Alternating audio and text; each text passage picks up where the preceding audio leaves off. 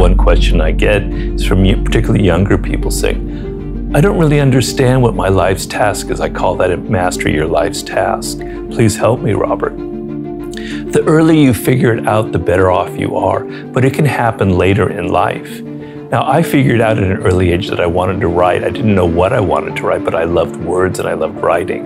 And if I didn't have that connection when I was 8 years old, all the way into high school and college, I would have been a lost soul.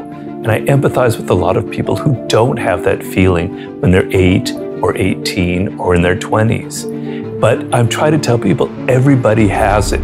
You're just not listening to yourself. You've lost touch with who you are, the core of your being. You're on social media too much. You're listening to what other people are telling you. You're listening to what your parents told you should be doing in life. You're listening to what your friends think is cool. You gotta cut all that shit out. You gotta listen to yourself.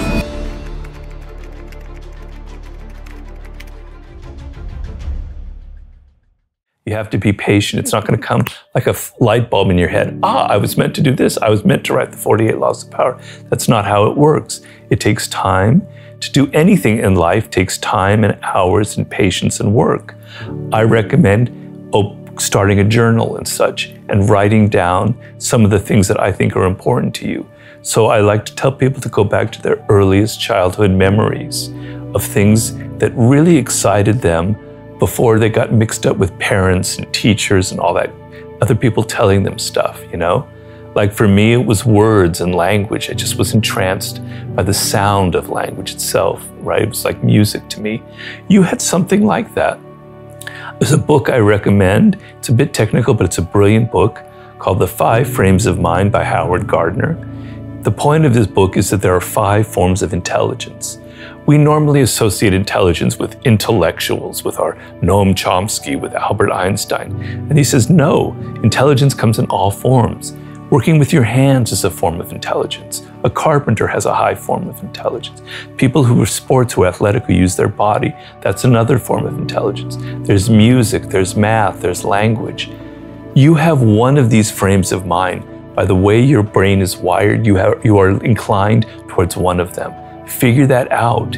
If you are somebody who's word-oriented and you end up going into a field that's about math or about numbers, you're in for a lot of pain in life, right? So you've got to figure that kind of what I call primal connection to some kind of field.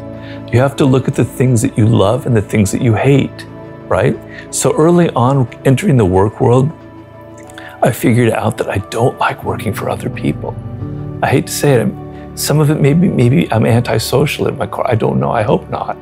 But I don't like working for other people. I don't like all the politics, all the crap you have to put up with. I realized early on, I gotta be working for myself, right? So what you don't like is very instructive to you, right?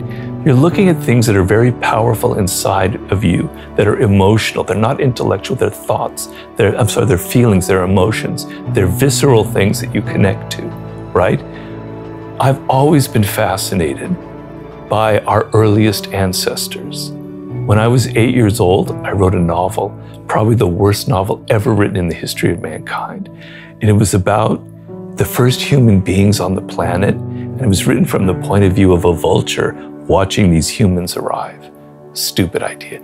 But I was fascinated with early history of our origins, our roots, when I was very young. And that subject continues to fascinate me. If I ever read an article about Neanderthals and all the discoveries going on about their DNA, and I could read that forever. It's so fascinating. You have something like that. I know you do. And I am completely egalitarian. I believe everybody has that. When I wrote the book Mastery, which is what this book is about, to prove my point that everyone has it, I interviewed contemporary masters. And one of them is the woman Temple Grandin, who was born with high-level autism, right? She was going to be hospitalized for her entire life. When she was 2 or 3 years old, she had the good luck of finding the right teacher who brought her out of her shell. And she eventually became a very respected professor of animal research, right? She's absolutely brilliant, and she also studies autism itself. If somebody with that kind of disability, that kind of thing, everything stacked against her, if she can figure it out and reach mastery, then I certainly believe everybody has that potential. But I know it doesn't come easy. It's a process, and you have to be patient, but you have to put in the work.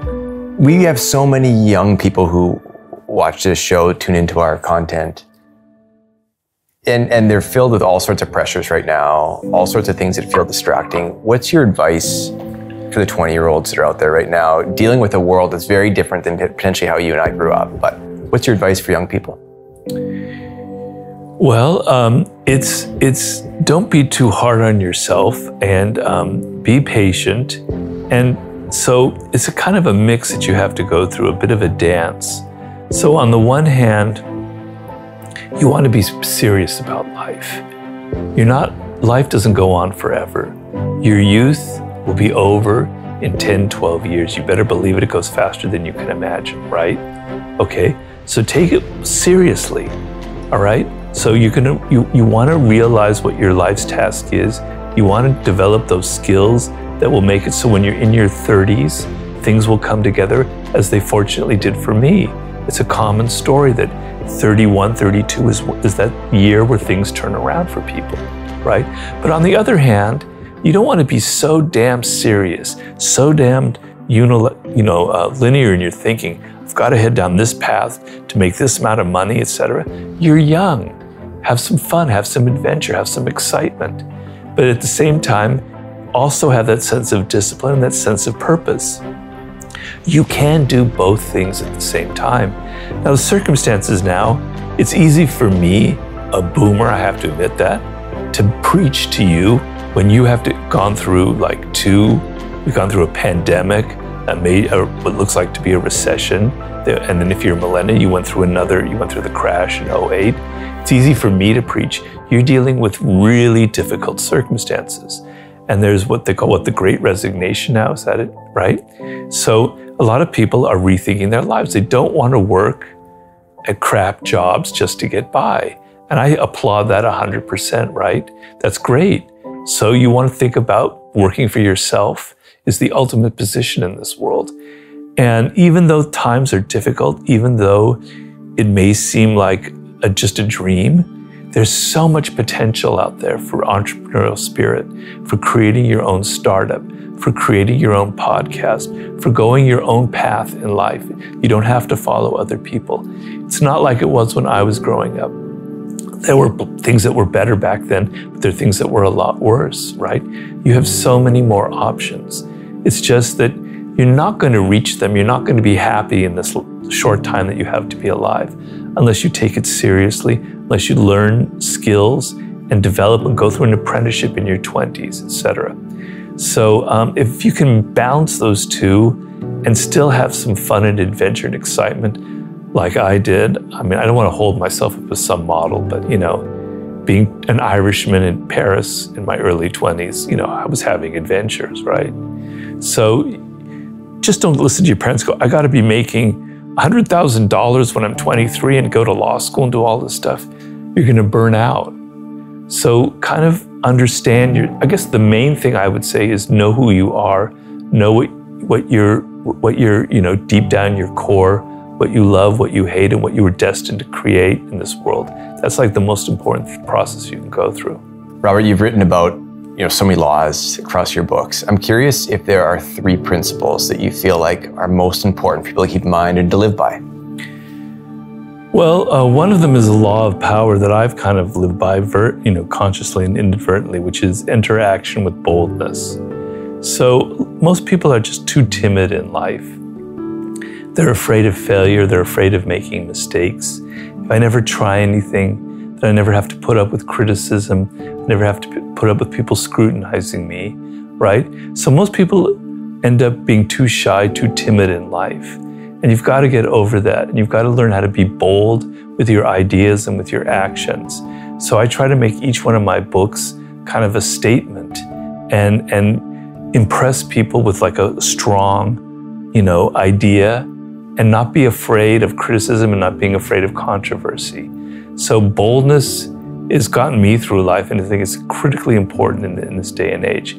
The second thing is something we've talked about earlier, but it's knowing who you are, knowing yourself in depth, shining that mirror, looking inside, deep inside of you, who you are and what makes you different, and going through that process in as profound a way as possible, to know, to understand deeply what makes you an individual, what separates you from your parents, your siblings, and your peers. And so that it's like having a radar system in you. So I know this about me, and now this person is offering me this job. No, that's not who I am. That's not suited for me. Get out of here. Somebody offers me something else. Yes, that's me. Okay, I'll take it. It's like an internal radar system that'll guide you through life. The third thing is, it's knowing about yourself, but it's also knowing about people. And it seems like an easy thing, but the problem most people have is we are self-absorbed. We're more interested in our own thoughts and ruminations and our own ideas than thoughts and ideas and experiences of other people. We will deny it, we'll die kicking and screaming, saying, no, that's not true, but it is true. It's because you're not listening to other people, you're not really fascinated by other people.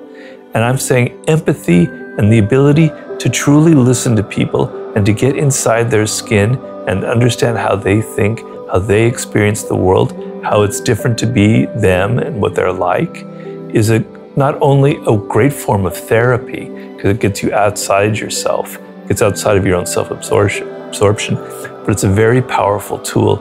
It will allow you to understand people on a deep level, understand their psychology, so you won't be making all kinds of mistakes and saying exactly the wrong thing to say to this person or that person.